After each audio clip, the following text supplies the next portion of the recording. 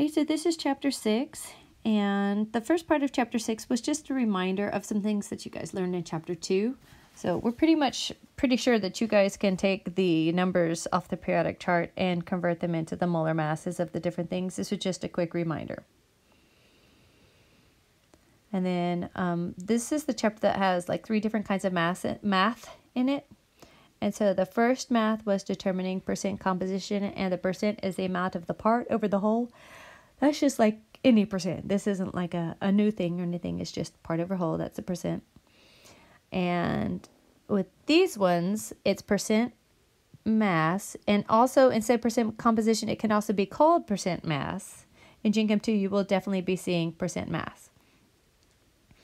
So it's the total mass of all of one type of element in grams over the total mass of the compound. So, for example, we have carbon right here, and then we have C2H12O6. If we want to know how much carbon was in it, notice the subscript for the carbon is a 6. So we have 6 moles times, and then our 12.01 is from the periodic chart. So that's the total amount of carbon. And then we do the C6H12O6. We just add up those numbers and we get the 180. And that gives you your percentage over here. And you can also figure out hydrogens and oxygens. So in this example, this was like one of the simplest ones. It's the first one. We took sodium and chloride in sodium chloride. And the molar mass of the chloride is this number. So that's what goes on the bottom. It's just the mass that you get off the chart for the whole thing. And then the sodium, we have sodium's mass is on top. And then we have chlorine's mass on top. And then we just go ahead and do the percentages and we get it that way. Sig figs and percentages, usually they're a little squishy. You can take them out to, a tenth or a hundredth is usually fine. I showed an alternate way of working these. You can take your 100, knowing that there's only 2 things in it. And if you solve for 1 percentage right there, you say 100 minus that percentage, this first one that you solve for, is going to give you your amount of chlorine. So this little section off to the side in all 3 cases, it's right here and right here. What I've done is I've said, okay, well, if we know that there's only 2 things in the percentage and we know 1 percentage, then you just subtract to get the other percentage. So don't forget that little tip. And in this bottom one, there were 3 things. So if you knew 2 of them, you could subtract them from 100 and get to your percentage. That's percent composition or percent mass. So empirical formula is the smallest whole number ratio. This is the second type of math. This is a pretty simple one. You've got the molecular formula. They want to know what is the molecular formula for this thing right here. So it has a molar mass. That's just from the periodic chart. You just add that up. So that 29.09, that's nothing new. And then they want to know there's some multiple of these numbers, and its molar mass is this 87.21. So what multiple is it? Okay, well, you take your 87.21, that's the numerator, and you divide by the mass of just like 1 unit, the 29.07, and you get 3.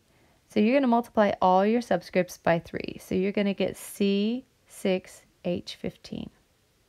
You'll notice this is multiplying by 3 and by 3. So it doesn't exactly, it's not like it stays a unit. It kind of becomes something else, or it can become something else. But it's like this thing up here that I have a square around, it's the smallest ratios.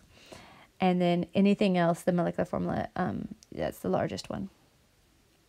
So I had some examples in here. All of them were figuring out the molecular formulas, and you had all different ones. And so had you figured out the multiple, and notice part D, this is just a weird little random thing.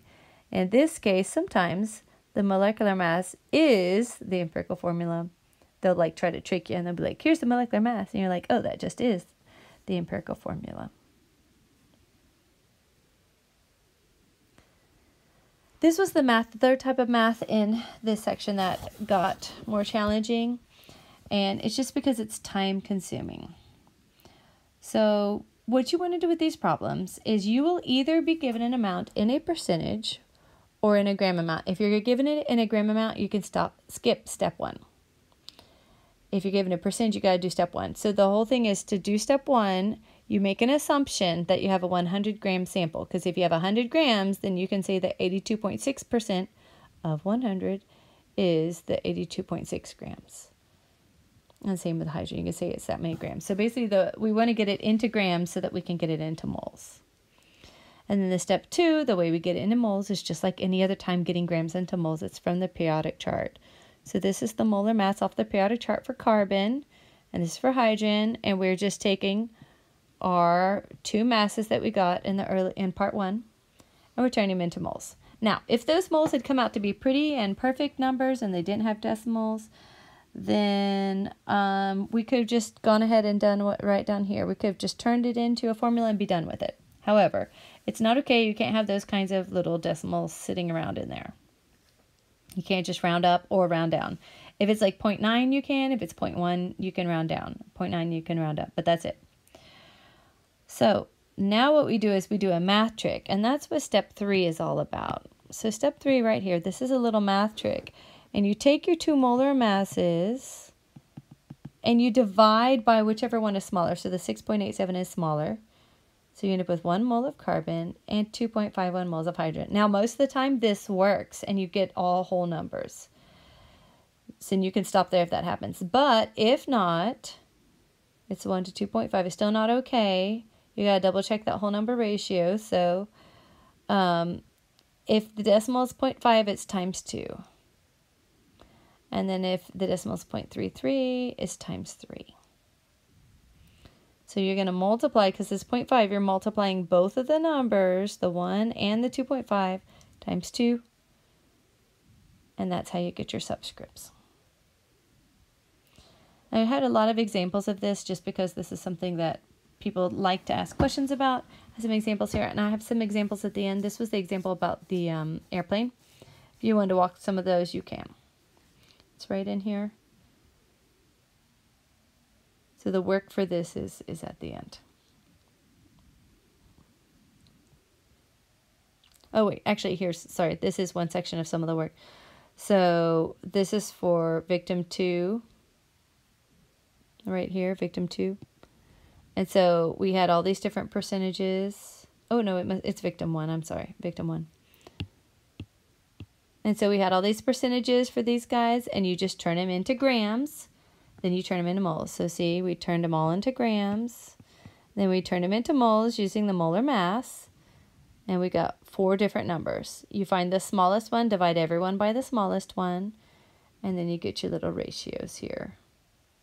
So this one here turned out to be C17, H21, because that's 20.9. You can round it up. N, and then O4.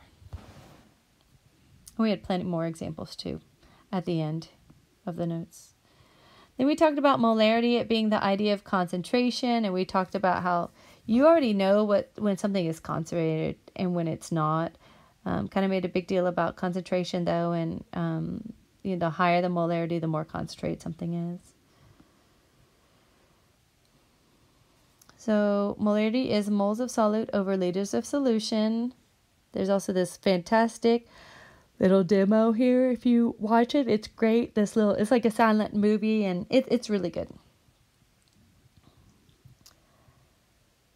So this is just, let's practice doing it with problems. So like level 1, moles per liter. So you do 4 moles divided by 2 liters, and you get the molarity. Some more, if you have a molarity and a liters, you can go from liters into moles.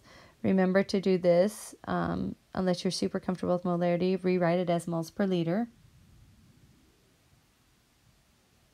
In this case, we take the liters, and we're using our molarity again. We change it into moles per liter, turn it into moles. And then you can go ahead and turn it into grams from the periodic chart numbers. So those are all just different examples. You've got to be able to do this. Lots of different ways that you can do it. The last little bit is dilution. And the key with dilution is that unlike concentration, where that bottom unit has got to be liters. Where is it? Yeah, has got to be liters. That's molarity. Unlike molarity, when you do dilution problems, you don't have to suddenly translate something into liters. As long as both volumes have the same unit, it's okay. So here's the biggest example. It's just you take a milliliter and a milliliter, and then you don't have to do any conversions because they both are milliliters. And your final unit will be molarity.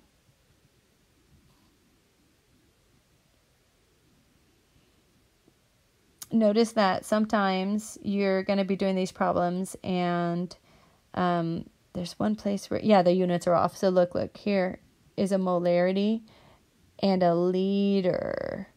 I meant to say milliliter and a liter. So in that case, just make sure that you convert one of the two when you're putting it in the equation. Convert one of the two into either liters or milliliters. They have to be consistent. And that takes you through all the rest of chapter 6. And remember at the end, you've got all these other worked problems for the airplane if you wanted more practice on converting percent composition into empirical formula.